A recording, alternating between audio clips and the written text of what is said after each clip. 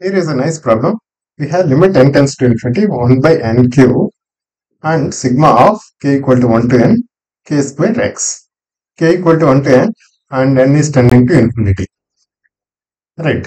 So basically k is also tending to infinity. We have greatest integer function of k square x. What is the sigma? The sigma is something like greatest integer function of x. And this is 1 square x plus 2 square x.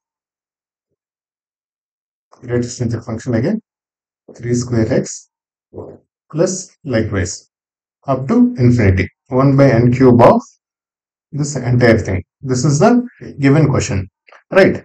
Now obviously when x is an integer, let's say x is 2, 4, 30 or whatever, obviously 1 square x will also be an integer, 2 square x will also be an integer, all of these are integers.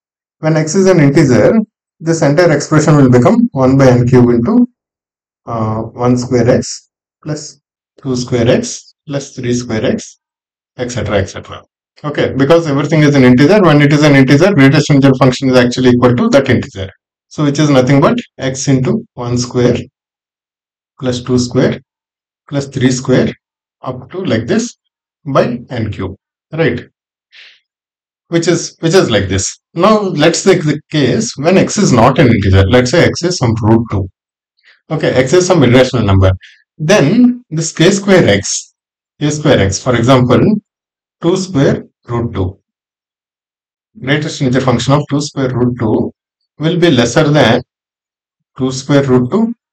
At the same time, it will be greater than 2 square root 2 minus 1.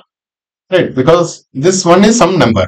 Right, this one is, what is that number? 4 into 1.4, some number it is. Right, this will always be, greatest integer function of this will always be lesser than this number, right? 4 into 1.4, but it will always be greater than one number below this, right? Greatest integer function of this 4 into 1.4 will be greater than 4 into 1.4 minus 1, right? Because it should lie between these two, right? For example, if it is 2.5 greatest integer function of 2.5 is actually 2. This 2 should, this 2 is actually lesser than 2.5 and greater than 1.5. This is what we are trying to say. Right. Now when x is, let's say, some irrational number, this expression will become, this entire expression will always be greater than what? 1 by n cube times 1 square x minus 1 plus 2 square x minus 1, 3 square x minus 1, likewise up to infinity. So this summation or this entire limit, this 1 by n cube of m times this thing will always be greater than this one and will always be greater than or equal to this one. When x is a irrational number, we realize this will always be greater than this one. And at the same time, when x is an integer, this will be equal to this one, or otherwise it will always be lesser than this one. Right. So it will be lesser than 1 by n cube into 1 square x plus 2 square x plus 3 square x plus up to infinity, and greater than again 1 by n cube into 1 square x plus 2 square x plus 3 square x plus minus 1 up to how many ones? There will be n ones. Right. So what we are saying, this function, this summation will always be lesser than x into this one. 1 square plus 2 square plus 3 square, which is nothing but n into n plus 1 by 2 and n into n plus 1 into 2n plus 1 by 6, right? Sum of squares of first n natural numbers, n into n plus 1 into 2n plus 1 by 6 minus n, right? Minus 1, x into all of this minus n, right? X into 1 square, x into 2 square, x into 3 square minus n. So this expression will always be greater than this, greater than or equal to this, and lesser than what?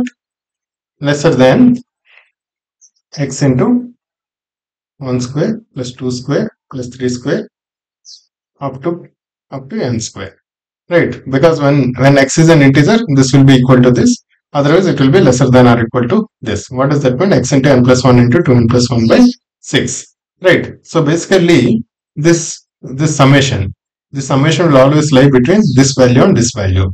Now we want 1 by n cube of this summation. 1 by n cube of summation, obviously if we do 1 by n cube, This becomes 6n cube minus n by n cube, which is minus 1 by n square. This becomes 6n cube again. Right. This part will again lie between these two items. Right. Now, see, we can see this clearly. This part and this part. Right. This part and this part, we can see the limit also, because there are 3 n's here and 3 n's in the numerator also. This will get cancelled, right? We can write it as 1 plus 1 by n into 2 plus 1 by n, right? Minus 1 by n square. We are cancelling this n cube here. One n will get cancelled, x into this one, right? So now this is lesser than this versus and lesser than again the same expression without minus 1 by n square. Now when limit n tends to infinity, this part will be 0. This part will be 0, this part will be 0, this will be 0, this will be 0. What will be left? We will be left with x by 6 into 1 plus 2, which is, 1 into 2, which is nothing but x by 3. So, what we are saying, this limit is always less than or equal to this one and greater than or equal to this one, but both of these limits are turning out to be x by 3. So by sandwich theorem, this is always less than or equal to x by 3, is always greater than or equal to x by 3 when n tends to infinity. So obviously the limit should be x by 3. So essentially what we are saying, what is this problem saying?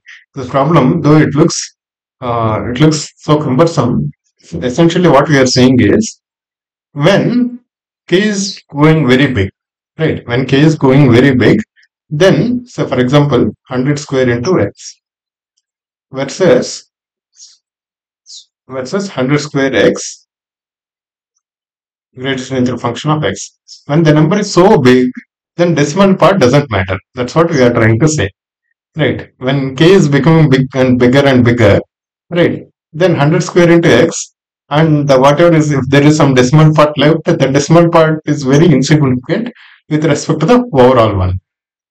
That is what we are trying to say. The sigma of all this one is actually equal to sigma of the function without this greatest integer function, because as k is going bigger and bigger, whatever x it might be, right? There will be a small fractional part that might be left out, but that fractional part is actually very insignificant, because we are adding these terms. After a point, the fractional parts, they don't matter. But in the beginning, if n is small, then fractional parts might add some weightage. But if n is very big, right, then the fractional parts actually don't add anything. Right? The difference between this with a step function and without step function is only the fractional part. That fractional part adds nothing when n is become very big. That is the important thing to notice here.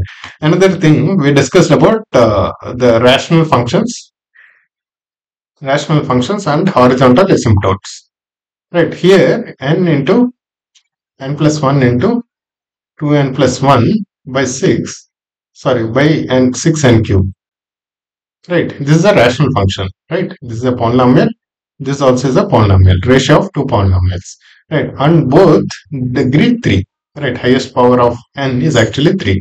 So when both polynomials are of the same highest degree is same, then what is the horizontal asymptote? Horizontal asymptote is coefficient of this highest power, right? In the numerator, the coefficient is 1 into 1 into 2, which is 2, and denominator, the coefficient is 6.